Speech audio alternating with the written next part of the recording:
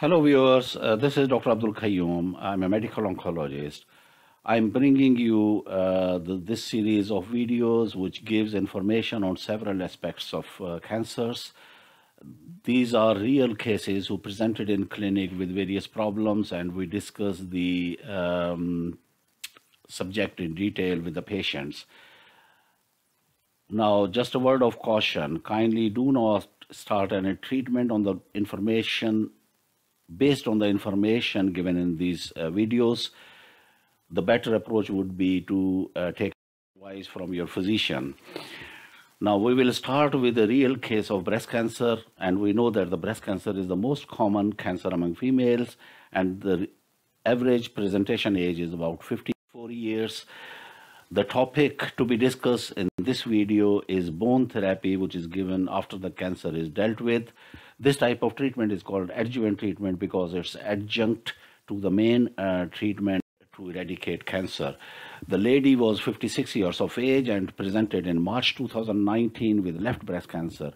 In May 2019, after finishing the investigational workup, she had removal of her left breast, a surgery called mastectomy, and also she had surgery on the lymph nodes in the armpit on the left side, a surgery called axillary node surgery. After the surgery, the tumor was examined under a microscope, and it was found that the size of the tumor was 26 millimeter. She also had multiple separate clusters of the cancer in the left breast, and these are called satellite tumors, and these were also definitely removed by the surgery. On the armpit surgery, 2 lymph nodes were found, and both of these were free of tumor. The biology of the tumor is very important in further treatment, and this lady had a tumor which was positive for estrogen and progesterone receptors, and this means the tumor was stimulated by these hormones present in the body. This has implication on further treatment because the treatments blocking these hormones will be considered in future for her. Now, the tumor was also analyzed for another protein which is shown to stimulate tumor growth and is called HER2 protein. And in this case, the tumor was negative, means it did not show any presence of the HER2 protein. She received adjuvant treatment with radiation therapy to the left chest at the site of surgery. This type of treatment is only beneficial in reducing the chances of recurrence at the site of surgery. It does not affect the body as a whole. She was later commenced on adjuvant hormonal treatment, which I mentioned earlier is meant to block the hormonal stimulation by estrogens and progesterones. Now, in the session in the clinic, we discussed adjuvant bone therapy. The evidence for this type of treatment comes from a meta-analysis. Just a word of explanation here. Meta-analysis means analysis of several trials combined. This meta-analysis was carried out by Early Breast Cancer Trialist Collaborative Group, in short form EBC-TCG, and they analyzed 26 clinical trials. In all these clinical trials, actually, a group of agents was compared against no therapy. These group of agents is called bisphosphonates, and they include medicines like alendronate, clodronate, ibendronate, pamidronate, and zoledronic acid. Zoledronic acid was used most frequently. The meta-analysis concluded that there is 2% reduction in the bone recurrence of the tumor, means the tumor coming back in the bones. This reduction is modest but very definite. It was also concluded that the women who attained menopause before the diagnosis of breast cancer got the benefit of the treatment but women who were not menopausal at the time of diagnosis did not draw any benefit from the treatment.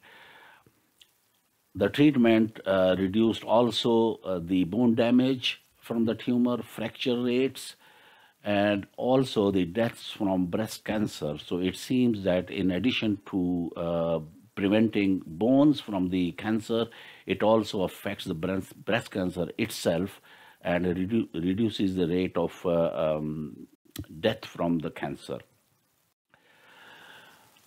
Now, how the treatment is given? The treatment most commonly, zoledronic acid, is given as a IV infusion, intravenous infusion over 15 minutes, once every 6 months for 3 years. That is, the course is for 6 injections only. In some cases, we may consider giving tablets instead of injections if the intravenous injection is a problem.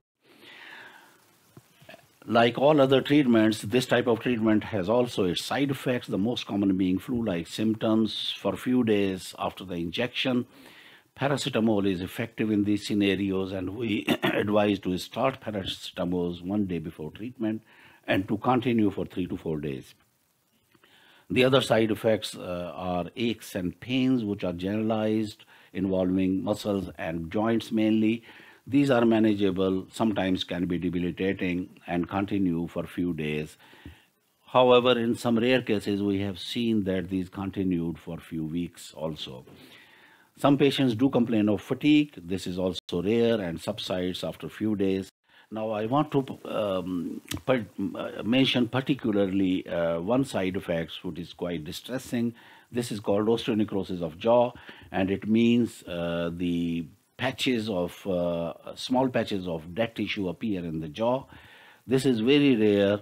However, since it's quite distressing and prolonged, we advise all the patients who start the treatment with bisphosphonates to get a dental evaluation and assessment before starting the first course of the treatment.